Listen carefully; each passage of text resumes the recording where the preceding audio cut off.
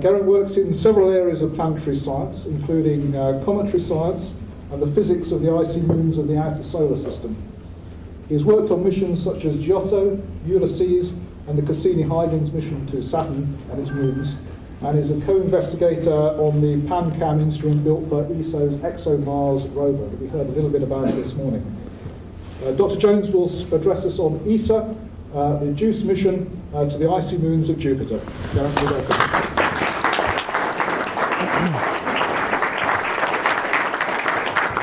Hey, good afternoon, everyone. Thanks very much for the very kind welcome. Is the microphone working? How about now? No? So I'll shout for a bit. So yeah, I'm going to talk about Juice, which, as Mark mentioned this morning, may have a name change in the not too distant future, but it's an extremely exciting mission to the Jupiter system, to study Jupiter itself and the icy moons that orbit it. So this is where I work, the Mullard Space Science Laboratory. So it's part of University College London, and it was we'll be celebrating the 50th anniversary next year. So we're sitting on a hill in Surrey, looking south towards the South Downs.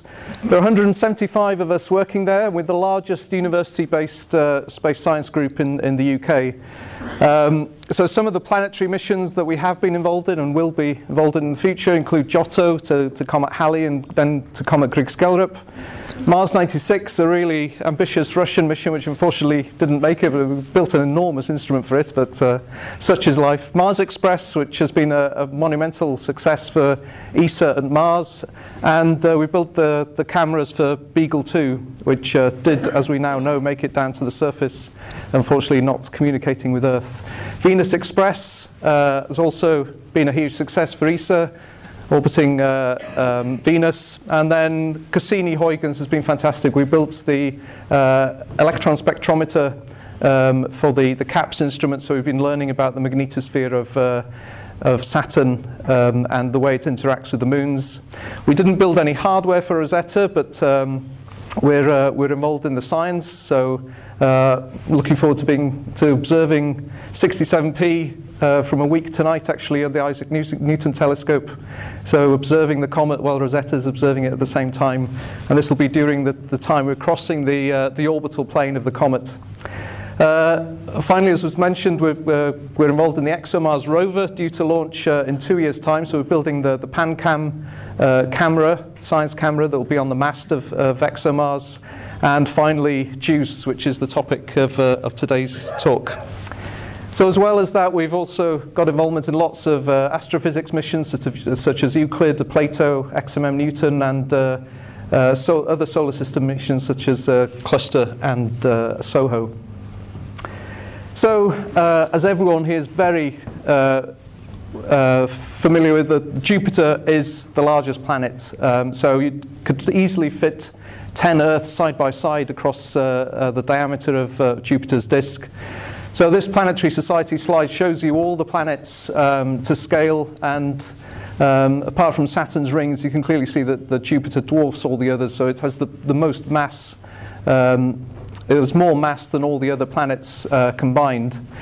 And it has been studied in some detail in the past with flybys, and we had the Galileo mission, the NASA mission to Jupiter in the 1990s.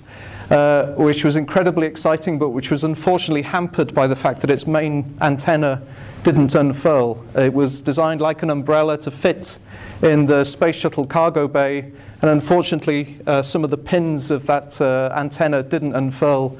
So the amount of data it was able to send back was limited. So Juice will fill in a lot of the gaps that Galileo would have told us a lot about, and will do a huge amount more as well. So from past missions, we've learned a lot. So from the upper left, we had the fleeting flybys of the Pioneer 10 and 11 missions in the early 1970s, and then the Voyagers in the late 1970s, flying past Voyager 1 and 2.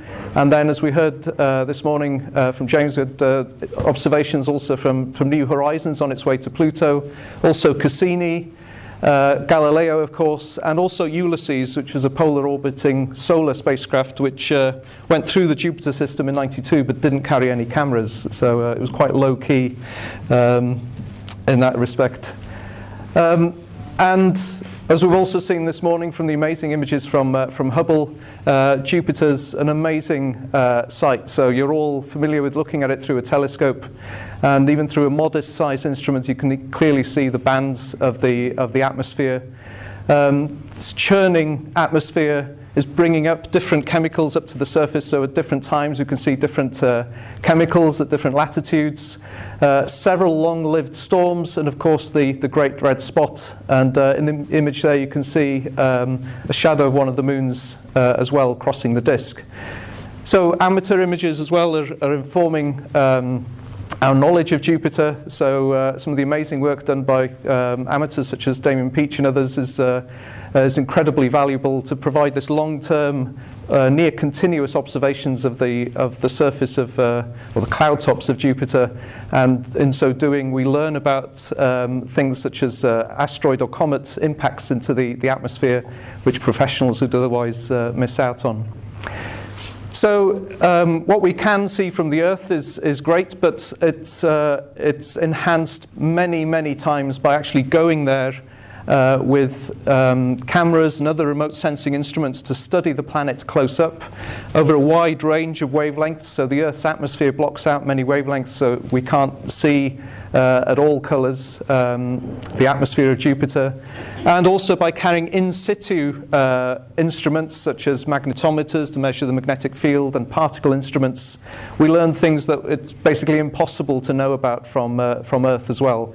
So that's the impetus behind missions such as Juice. So I'll just touch on briefly some of the different areas of science that we'll be addressing. So Juice will orbit Jupiter, monitoring the atmosphere.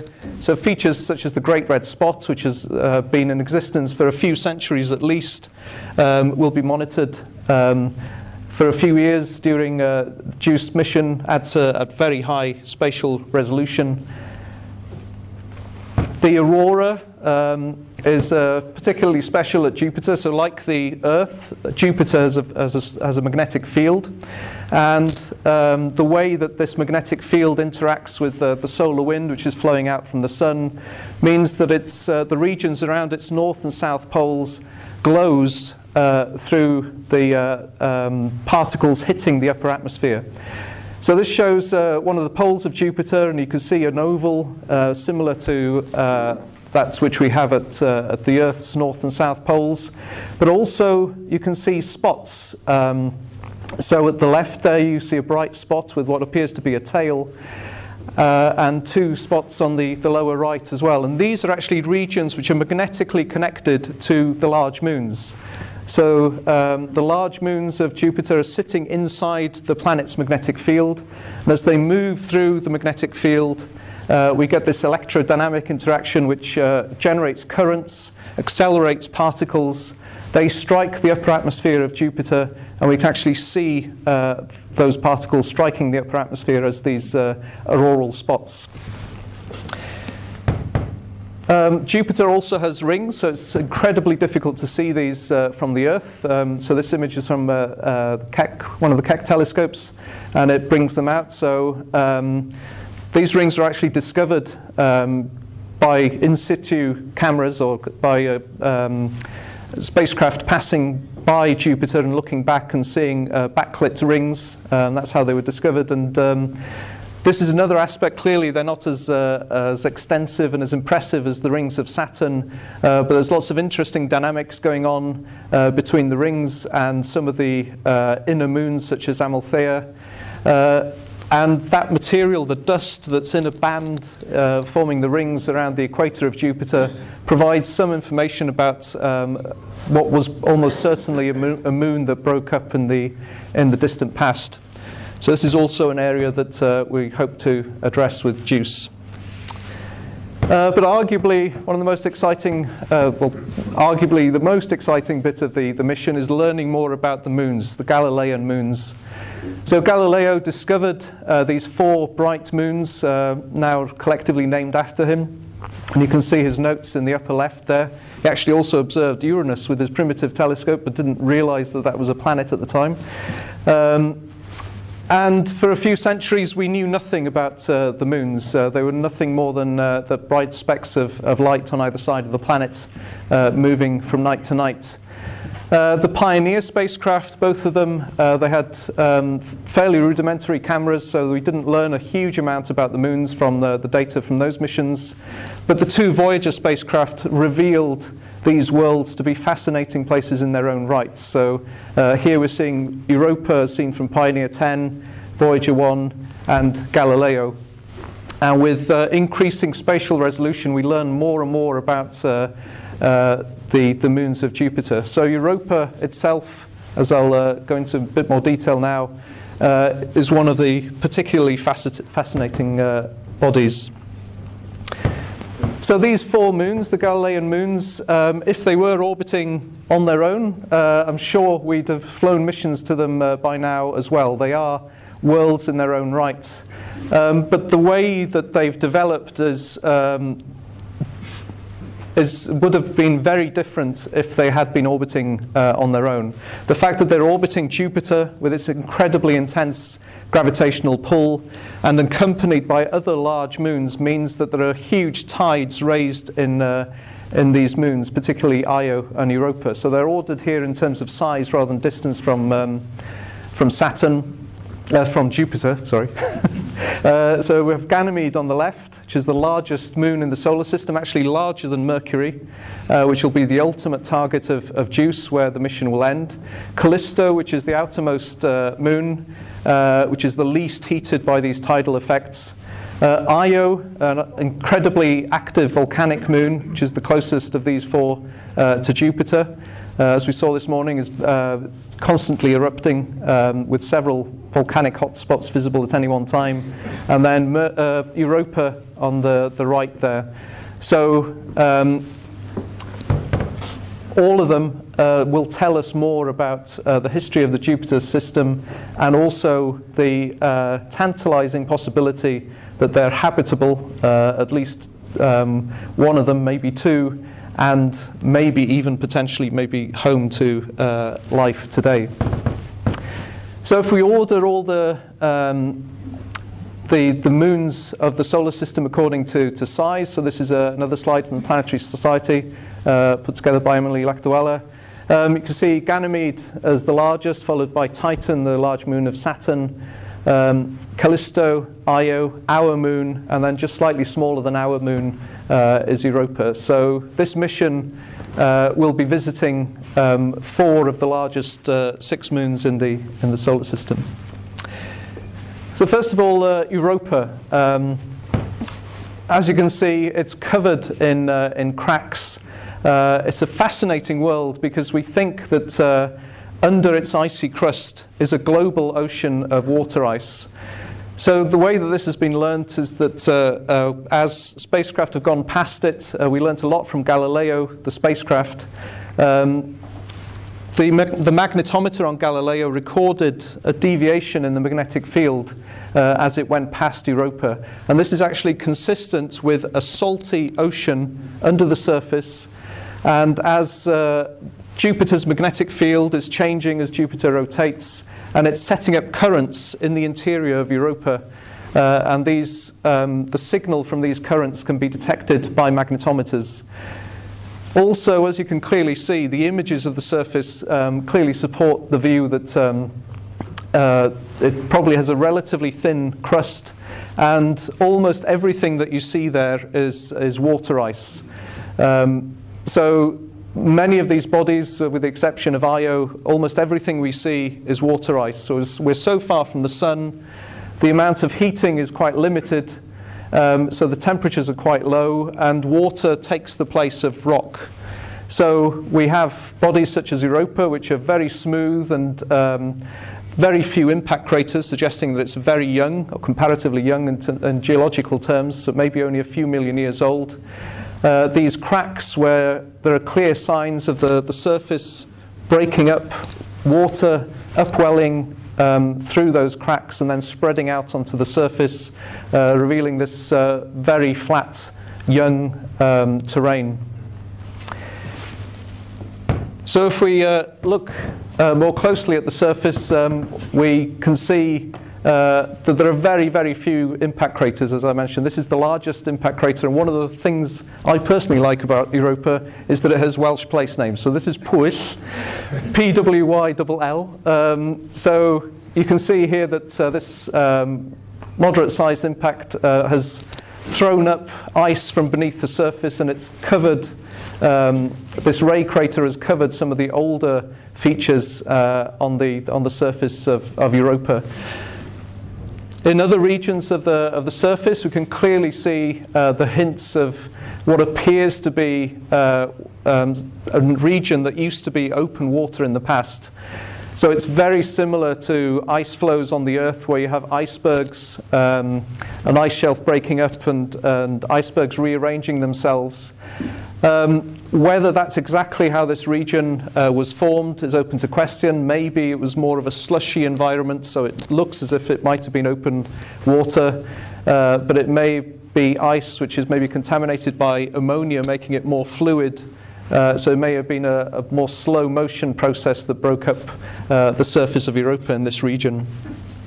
In other places, we can see clear signs of what appear to be ice volcanoes. So these little domes appear where water, liquid water acting as lava, or maybe, as I just said, this sort of more slushy convection was going on, raising bits of the surface to form these small mounds that are the equivalent of volcanoes.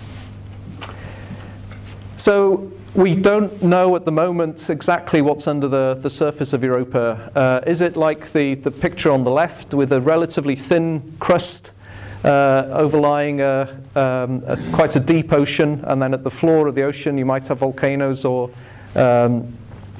active smokers, as we have at some areas of the ocean floor on the Earth? Or is it more like the picture on the right, with a thicker crust, where you still get some convection, ice moving really gradually? So although it's a solid in effect, it is moving very gradually as a fluid, driving this convection that slowly disrupts the surface and occasionally forms these cracks. There are hints from observations with the Hubble Space Telescope a couple of years ago that the surface of Europa might even be active today. There were a few observations that indicated that there was a plume at high southern latitudes. But since that one observation, which was incredibly exciting, there have been no observations that have confirmed this. So the observers involved are incredibly careful, and their data reduction there's no reason to disbelieve it, but it may be the case that if the surface is active, it may just be occasional. So it might not be like Enceladus, which, as far as we can tell, is erupting almost continuously. So Ganymede is the ultimate destination of the JUICE mission. So Ganymede hasn't been has obviously got a much thicker crust than Europa. Some regions of the surface are relatively young, so there are fewer impact craters, and you can see even on this large scale, you have large regions which are brighter, like that band running down from the top, where in the past the crust has probably stretched apart with possibly water ice lava coming through to the surface. But it is quite different to Europa in appearance and in interior structure as well. So this shows a couple of close-ups of the surface, and you can see in the upper image where there may have been some extension of the surface forming these cracks, which are vaguely similar to the cracks that cover the surface of Europa. And we want to learn more about this, so to map the surface of Ganymede at very high resolution, to learn about the processes that have affected the surface. Now, if you look at the image at the upper left, which I believe is from Galileo, the colours have been stretched quite a bit, so it's not exactly how you'd see Ganymede with your eye, but you might notice that the poles are a little blue, and at lower latitudes the surface is more brownish. And there's a very good reason for that. It is real. And the cause of that is that Ganymede has its own magnetic field. So as far as we know, it's unique in all moons in our solar system. Our moon's got very small regions of weak magnetic fields, but Ganymede has got its own global magnetic field. So if you were to go there with a compass, it would point towards one of the poles. And this is really a complicated situation. So you've got Jupiter with its incredibly strong magnetic field, and within that magnetosphere, the region where Jupiter's magnetic field dominates, you've got this large moon, the largest moon in the solar system, with its own magnetic field as well. So these green lines map the magnetic field lines. This is a simulation of what we think is going on there. So the magnetic field was discovered by the Galileo spacecraft. And when JUICE maps Ganymede at high resolution towards the end of its mission, all the in situ plasma instruments and magnetometer will be mapping this complex magnetic field and learning about how it interacts with Jupiter's magnetic field. Now, the cause of the color differences that I mentioned is directly related to this.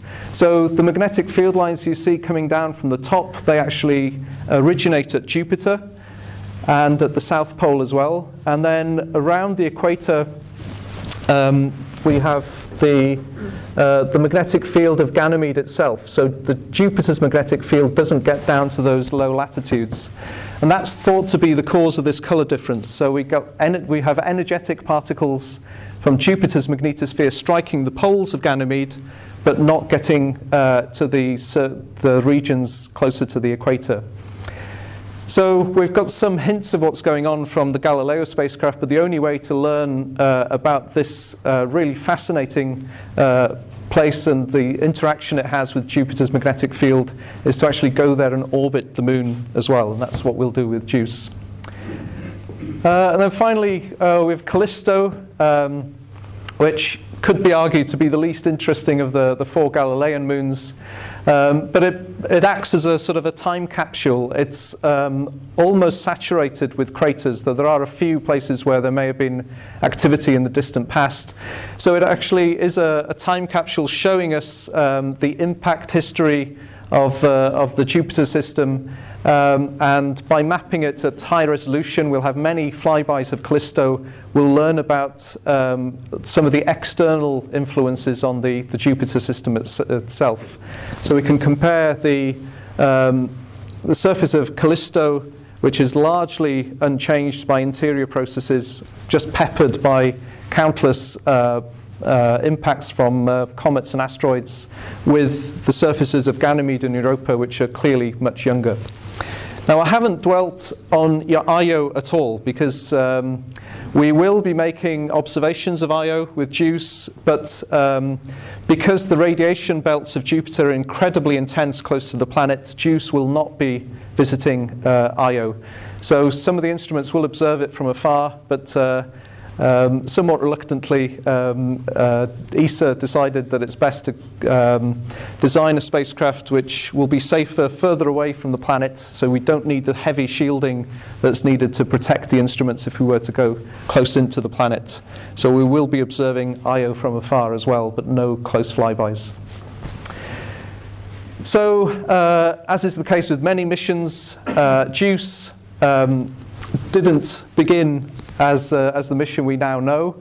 The first proposal was for a mission called Laplace, and then there was a proposal for a joint mission with NASA. So NASA would build a Europa orbiter, and ESA would develop a Ganymede orbiter, and they'd launch to work together in a mission called the Europa Jupiter System Mission, or EJSM.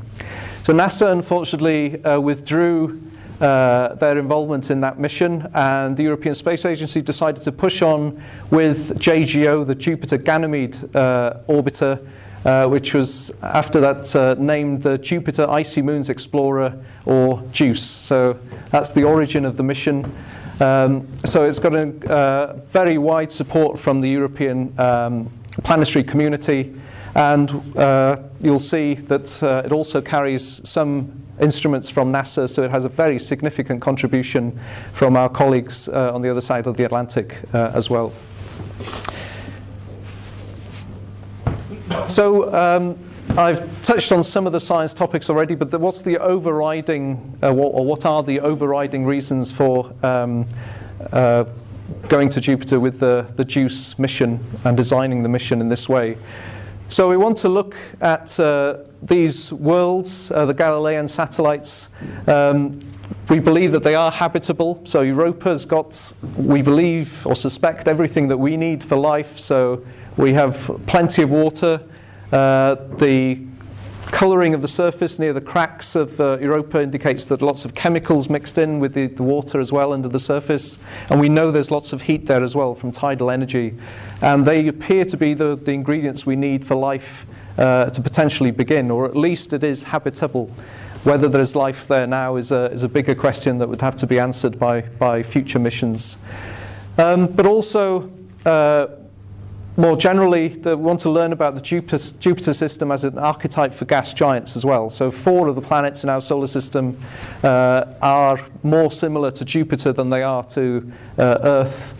So by learning about Jupiter, which is the easiest planet to get to in the outer solar system, we learn more about the other outer planets as well. And if we take an even further step back, the more we're learning about exoplanets, we're discovering more and more of them, the more we're able to apply what we learn about gas giants to what we know, the limited amounts we know about exoplanets, many of which are very massive themselves. So we've got several science themes. So for the first one, the emergence of habitable worlds around gas giants, we can split it into 3 main areas. So Ganymede itself, which is the largest satellite in the solar system. Deep down, we believe it also has a global ocean between icy layers, but not as close to the surface as in the case of Europa. It has an internal dynamo, so it's got its own magnetic field, which we don't understand at the moment, so we'd like to learn how that's formed. The surface, from the information we have from previous missions, has got a rich range of crater styles. So some of them are flat, some of them are very steep, and that tells us that maybe the surface is different in different regions. And it's the archetype of water worlds. So we may find, as we discover more and more exoplanets in the future, planets with similar environments to Ganymede. We'll be able to apply what we know about this moon to those other worlds as well. Europa is fascinating in itself, so we'll have a couple of flybys of Europa as well. It may be active now, and it's an ocean under the surface in contact with silicates, which suggests a chemically rich salty ocean under the surface. And finally, Callisto. So it hasn't changed as much as the other planets over time, so it provides a lot of information about the impacts that have occurred in the Jupiter system. So we'll learn more about the very, very long scale history of the solar system. And then for Jupiter itself, we're learning a lot about the planet itself, its rings and its magnetosphere. So in the top box you can see we're going to learn about the atmosphere, so fluid dynamics, chemistry and meteorology. At Jupiter we haven't had a spacecraft observing the planet close up for long periods. Galileo would have done that if it hadn't had the antenna problem, so it really will provide a revolution in our understanding of the Jovian atmosphere. The magnetosphere, although we can detect radio emissions from the magnetosphere, we can only learn things in detail by actually going there with instruments. So arguably the magnetosphere of Jupiter, this big magnetic cage surrounding the planet, if you were able to see it with the naked eye, it would actually be larger than the full moon as seen from Earth, despite being several astronomical units away. So it's a huge magnetic cage around the planet with a very long tail that stretches away from the sun. but it's got very intense radiation belts, very energetic particles, electrons and ions around the planet, but we don't know exactly how those ions and electrons reach those incredibly high energies and how those radiation belts are formed. So we hope to learn about that, and we'll be able to apply it to astrophysical situations as well. So similar acceleration going on in stellar contexts elsewhere in the universe. And then we'll learn more about the Jovian satellite and ring systems. We'll learn about the rings, observing them from afar, and the connection, as I showed you earlier, the auroral spots that connect Jupiter to the Galilean moons. So the science aims for the individual targets. For Europa, we want to learn what the composition of the non-ice material is. So the view on the left there is the trailing side of Europa. So as Europa orbits Jupiter, it's tidally locked like our moon, so the same face always faces Jupiter. This is the trailing side, so Jupiter is on the left. And it's actually quite brown compared to the other hemisphere. And the reason for that is that lots of ions, these energetic ions, are constantly bombarding the surface. And we'll learn about what that makeup of that brownish material is. Some of it comes up from beneath the surface, but a lot of it is from ions coming from elsewhere. The suspicion is that lots of those ions ultimately came from Io, which is spewing out huge amounts of sulfur, sodium and other materials into space, and a lot of them end up on the surface of Europa. We want to learn about the subsurface, how thick is the crust and what's happening under the surface. Is the moon active now? And it does have a very tenuous atmosphere, so we will sweep through the atmosphere at high speed during the two flybys and directly sample the atmosphere of Europa. So during the two flybys, there are targeted regions that the cameras will look at closely. So those pink areas will be imaged at high resolution. So with Ganymede, we've got slightly different goals, some of them similar to Europa, but not all of them. So we want to learn about the interior, how the magnetic field is formed, and this water layer, how deep is it? Want to learn about the geology and the surface composition and the difference between the poles and the equator, where material from Jupiter's magnetosphere doesn't reach. Again, Ganymede has got a very thin atmosphere, which we'll learn about directly from passing through it and learning about the magnetosphere and the plasma environment. And Juice will arrive at the Jupiter system, as I'll show you a bit later. We'll go into orbit around Jupiter, but its ultimate target will be Ganymede, so it'll actually go into orbit around Ganymede itself at the end, and it'll go through different orbital phases. So elliptical orbit to begin with, and then a circular mapping orbit, another elliptical phase, and then a lower altitude mapping orbit as well. So we'll have global maps of Ganymede and learn about it in exquisite detail. And then Callisto, want to learn about the geology of the body from the past. There might be an ocean there as well. It's less likely, but some suggest that it is present there as well. And learn about what the non-icy material on this brownish moon's surface actually is. So at Callisto we'll have many flybys during the mission, many of them actually passing over the same regions, but we will learn a huge amount about this moon as well.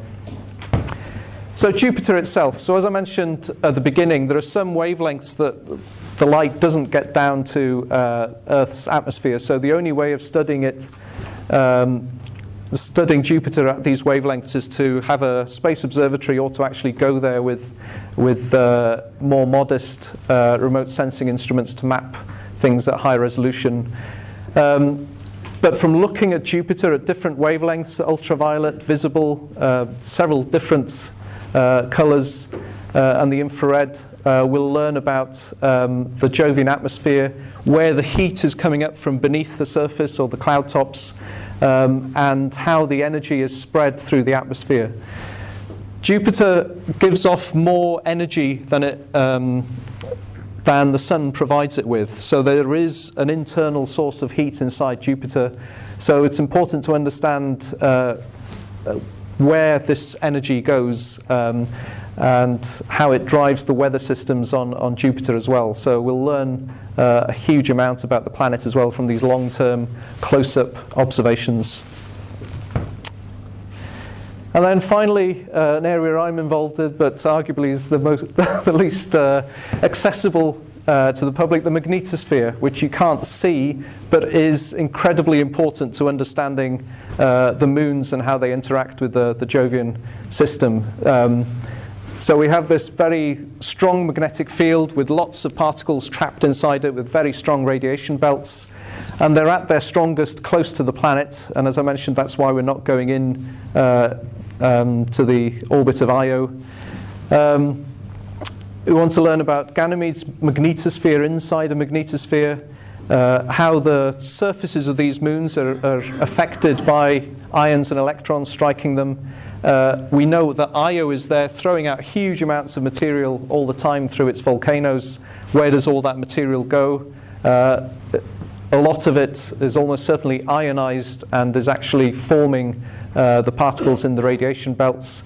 And then finally, how do these moons map to Jupiter itself? So we've got magnetic field lines from Jupiter passing these moons, and we generate currents which produce those auroral spots that I showed you earlier. So we're incredibly excited about this mission. It is a frustratingly long time away, though. So it's going to arrive properly doing science from 2030 onwards. So it'll be launched in 2022, though. So we are incredibly busy designing the instruments and now the spacecraft itself. So last summer, the European Space Agency chose the prime contractor, the company that's going to build Juice, and it's going to be built by Airbus Defence and Space in Toulouse in France.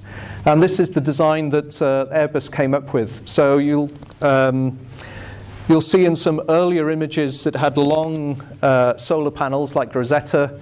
So the design that actually is going to fly on Juice has got these two cross-shaped solar panels, so they'll unfold once Juice is safely in space. So at the moment, all the instrument teams have been selected. I'll run through the instruments in a moment.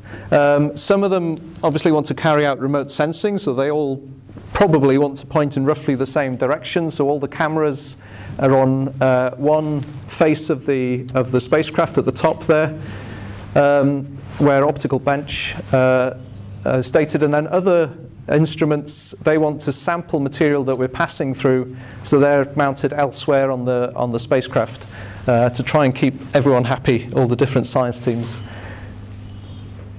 So this summarizes the spacecraft. So it's a very large spacecraft. The launch mass is going to be over 5 metric tons. 220 kilograms roughly will be set aside for instruments, and 2.8 tons of propellant. The solar arrays, we are going to be very far from the Sun, and previous missions such as Galileo relied on plutonium power sources to power the spacecraft. Solar array technology has advanced a lot, so Rosetta has operated very far from the Sun, and this summer the Juno spacecraft will be the first spacecraft to operate at Jupiter itself, relying on solar panels. So these very large solar arrays will generate around 850 watts at Jupiter. So despite their very large size, we are quite far from the Sun, and that's the amount of power. So that has to be shared between all the instruments and the spacecraft systems as well. It's got a fixed high-gain antenna, so to send the data back to Earth at high rates, you have to point the whole spacecraft towards Earth and send the data back. But it's also got a steerable medium-gain antenna as well, where you don't have to reorient the spacecraft. And we're expecting a data volume of over 1.4 gigabits per day, which is a decent amount, but it gets filled up very quickly because all the instrument teams want to take as much data as they possibly can, which is understandable, of course. So this is an incredibly complex mission, but the other important bits of the mission are being planned, which the public don't see quite as much of. So we have to plan how we're getting the data down from the ESA ground stations, how we're going to operate the mission from Darmstadt in Germany at ESOC. The Science Operations Center is outside Madrid at ESAC, and that was going to be the main point of contact for all the science teams with running the instruments on the spacecraft. And it's going to be launched in 2022 on an Ariane 5, which, as we heard earlier from Mark, an incredibly reliable launcher, which will set it on its long trip to Jupiter. So I'll just quickly skim through all the instruments. So probably the most visible data to the public will come from Janus, the visible camera system. So we at MSSL are on the science team for this instrument. So this is going to take all the images at a visible and near infrared range. So it's got 13 filters imaging the surface of the moons and the cloud tops of Jupiter at high resolution. So we'll get up to a resolution of a couple of meters at Ganymede at its best. And then we're also looking at other wavelengths as well. So further in the infrared, we have Magis. And in the ultraviolet, one of the instruments provided from a team led by, from the US, UVS, run by Randy Gladstone. So these three instruments will provide a wide wavelength range mapping of the surfaces of the icy moons, complementing each other,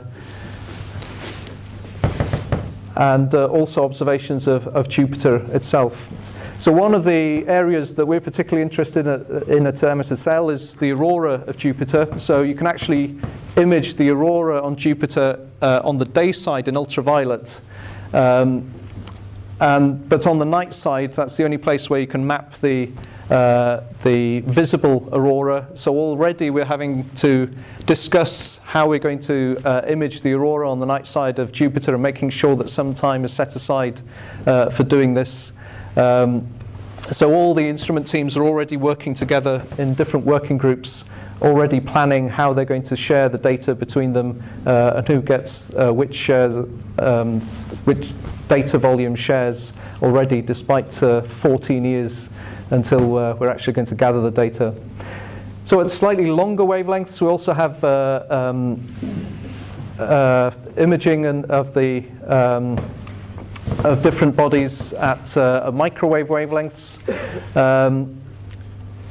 and also other instruments are going to tell us more about the icy moons themselves. So there's a laser altimeter which will tell us incredibly accurately the distance between Juice and any moon that we're passing close to.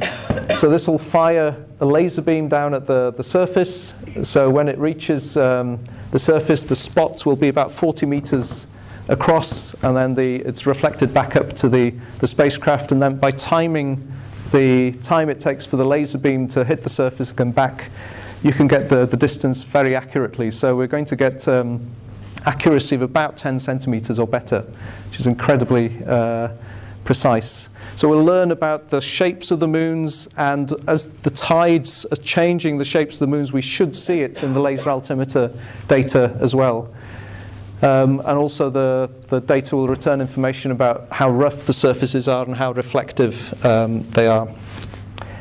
We're also going to penetrate through the surface with a penetrating radar to measure the crust, how thick the crust is. And then we come to some of the in situ instruments. So JMAG is a magnetometer led from Imperial College that's going to measure the magnetic field.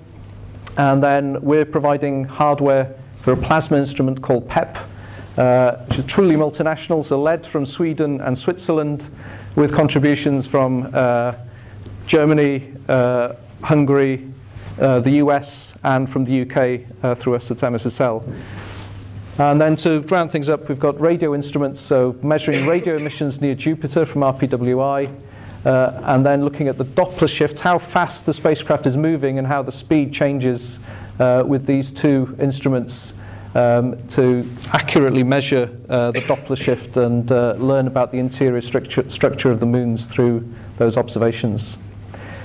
So time is short, so I'll just quickly run you through the mission plan. So we're going to launch in 2022, and as with many other missions, we're going to have multiple flybys of inner planets to gain enough speed.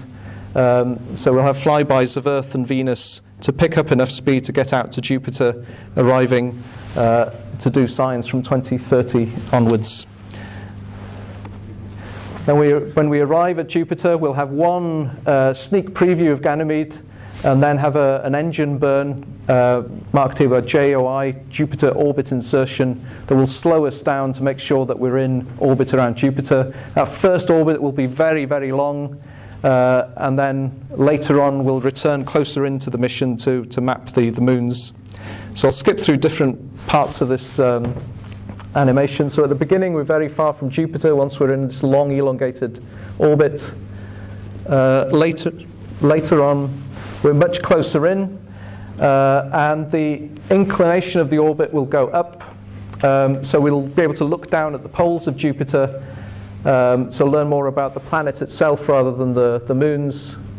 And then towards the end, we're back to the equator and ultimately in orbit around Ganymede itself. So we'll have 2 flybys of Europa, 11 of Ganymede, and 13 of Callisto, and if all goes well, this is the site we'll have when we arrive at Ganymede, the ultimate aim of the mission.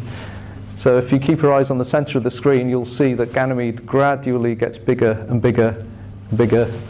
So after spending a couple of years studying Jupiter and the other moons, we'll finally arrive at Ganymede itself.